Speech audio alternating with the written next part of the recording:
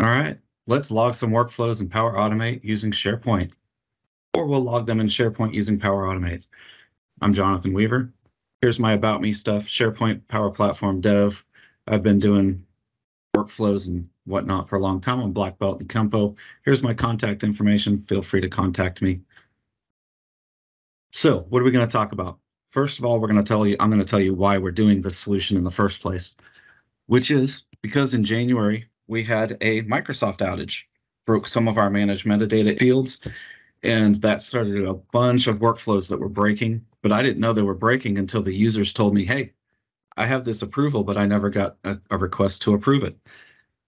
We're now 5 months in working on fixing that, and in the meantime, I've created this solution as a real quick way to track all of the approval workflows and other workflows, but specifically saving them into SharePoint into a list with links back so that I can quickly identify what's broken and quickly go back and find them, fix them, resubmit them. So we're going to look at a global SharePoint site and a list. We're going to create a Power Automate flow. We're going to use scope actions. I love these scope actions. They're basically containers inside of Power Automate or Power Automate. And we're going to use the get workflow information to be able to track the exact workflow run. So, global site. Every SharePoint environment I work in, I create some sort of a global site. In the old days, we had parent-child relationships. So if you put a site or a list at the parent level, all of the child sites, all of the sub-sites could access that information, which was great until Microsoft said, we're not doing that anymore. So now, we all know with the flat architecture, you can't, in a SharePoint list, reach over to a SharePoint list in a different site collection. So instead, we have to use Power Apps, Power Automate. So I create a global site. I like to call it global data. You do you, whatever works for your company or your clients. And then inside of that, I create a workflow history list. It's also that work from home list. You do you again. Inside of this list, I have just some basic columns. We've got a title, we've got a start time, end time, timeout. We all know that the Power Automate flows time out after 28 days. And we know if you've got an extensive approval process and you've got directors and managers and VPs who have thousands of emails a day, they lose their approvals. They might not get to it within 28 days. So we need to be able to identify which workflows are going to time out soon and ping those people and say, hey, get on it. And we have an outcome field. Did it fail? Did it succeed? Did it other? A link back to the flow run. Did you know you can have a link that goes straight to the exact flow run that this item ran against? You don't have to go find the workflow and then inside the workflow scroll through your 37 flow runs that happened yesterday and find the one that is the issue. I have a resubmitted field. It's a yes, no. If you work on a team, this is imperative because if I go back and resubmit the workflow, I'm going to mark that as done so that one of my team members doesn't come in and say, oh, this needs to be done still and resubmit it again. That really ends up causing service tickets when directors and managers and VPs get multiple approvals for the same thing. An item info field. This is just it's a field to identify unique information about the specific item, helps you identify them more quickly. In addition, you'll see below that an item link, a link back to the exact item that the workflow was run against. And of course, a workflow name so that you know which workflow you're working with. And that is particularly useful for grouping, sorting, filtering. You might have the same workflow that breaks a lot, because people forget to put a name into the approver field, and so the approval action breaks. No problem. We know exactly which workflow it is. We've got the links to go right back to it.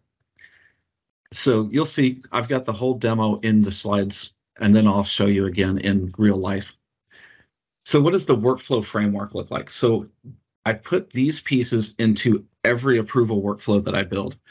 So this workflow is a manually triggered workflow. It would be called get approvals for the thing. I add in my approval or my logging information, which is, you can see the initialized string called item info. That's that unique identifying information. I like to put in things like the ID, the title, maybe an employee name if it's say a travel request, or if it's approvals, maybe you put in the approvers' names into this field so you can identify it really quickly. Now here's where we get into the scopes. You notice I have 4 scope actions here. I have this one called actions right here in the beginning. This is the meat and potatoes of your workflow. This is all the stuff that happens. At the end, once that action has either succeeded or failed, it jumps down here to these other 2 scopes. I've got a result for on success and I've got a result for on failure. And you'll notice, very important, this red dotted line arrow right here. If you have not set your configure run after to has failed, it will get through this action. It will come down. It will say, oh, I succeeded. Oh, and I also failed. And then you're going to spend 20, 30 minutes trying to go through the meat and potatoes of your workflow, trying to figure out what failed. And then at the end, you're going to feel really dumb when you realize it's because you forgot to set that run after. We'll look at that in more details. That log workflow history, inside of that is a scope inside of a scope. And these are great, these little containers. And the beauty of the containers is, A, you can shrink, and you can expand and compress those so that you can see more on the screen. But also, when you're creating a new workflow and you're using the same actions over and over, instead of having to copy all 4 of these actions, I can copy this one scope action and it will bring all 4 of the actions with it. I love it. Saves me a ton of time. So here's the steps that I do specific to the history, to this exact use case. I have a convert time zone because we all know the time ends up being in UTC, and most of us don't live or work in UTC. Get workflow information. That's a compose action, and it's literally just workflow parentheses inside of an expression. And what that does, that gets all of the information about this exact workflow run that you can then use this big, ugly concat statement on the left and throw that into an expression in the workflow run URL compose statement. And that's going to be the link to this exact flow run. And then I have just your basic SharePoint create workflow history item, where you're going to use all of these pieces of information to create the list item inside of the list. All right, jumping down, once again, inside the result on success and on failure, you've got an update workflow history item. And that basically says, that's where we put the end time in. That's where we put the completion. Is it succeeded? Did it fail? The outcome. And, you know, it never hurts to throw an email out there that tells your user that it completed, that it succeeded, it failed. And once again, you notice it's very important that you have this red dotted line arrow and not a black solid arrow right here. And I'll show you how that works in the demo. So slideshow's done. That's me. That's my blog. That's my email, Twitter. Hit me up. If you see me live at a conference, ask me for a sticker. I've got a Dojo Dude sticker. I've also got Whiteboard MVP stickers if you like Microsoft Whiteboard. So let's go demo real quick. All right. So here's my workflow history workflow. Should look familiar. It's exactly what was in that picture. Manually trigger a workflow for the sake of demo. We won't have time to actually run the workflow, but I'll show you the outcomes of it. I always tell people when you're using SharePoint, especially if your trigger is on a new item, but also if it's on a modified item, always use a get item right after it. And anything that you do in the rest of the workflow should be pointing back to that get item. Never point back to your trigger, because the trigger changes. The trigger can change. If you need to change your trigger, you need to delete it. You lose all of your stuff from below. But if you just use the get item and everything below it, all the dynamic values point back to your get item, all you have to change is the ID. That's it. So that's my piece of information for that. So here's my item information. Again, I said I like the ID and the title. The ID is unique. You know it's unique. It has to be. The title usually is important. Again, I'll put like an employee name or the approvers in this case. Jump on down to the actions. We've got the scope action right here. And if you haven't seen a scope action, if you haven't used one, I highly recommend checking them out. Again, they're just containers. Scope, it's right here. Scope control. You put that in, you put all your actions inside of it, and then you can use it as a container. So what do we have? We've got the log workflow history scope. Convert time zone. That's your basic, put in the UTC now, tell it what format you want, what time zone you need it to be in. Get workflow info. This is exactly what it looks like. It's an expression that just workflow parentheses, and it gives you all of the workflow information. Workflow run URL. So this is where we have that big ugly concat statement that I showed you in the PowerPoint. And then we have the create workflow history item. See, I could put the concat for the title up here. I just use the title of the workflow and the output from the convert time zone. For me, that works great. For you, you might need something different. Start time, UTC now. It just needs to be right now. For the timeout, I told you that's like I do 28 days. I know there's, might be 30 days, but I'd rather catch it early than catch it late.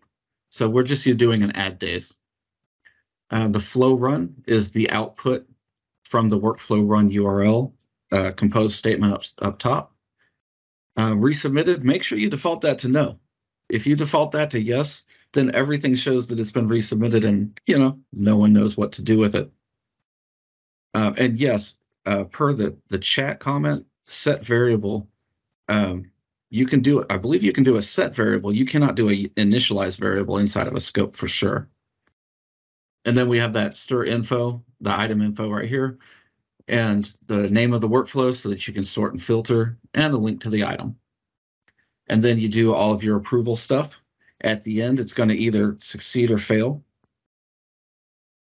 Got your results on success, got your result on failure. And for those of you who haven't used the configure run after, it's right here. You click the 3 dots, configure run after, and make sure that the failure one says has failed. All right. And then real quickly, here's the output list. This is my workflow history list. You can see I've got one that failed. I've got one that succeeded.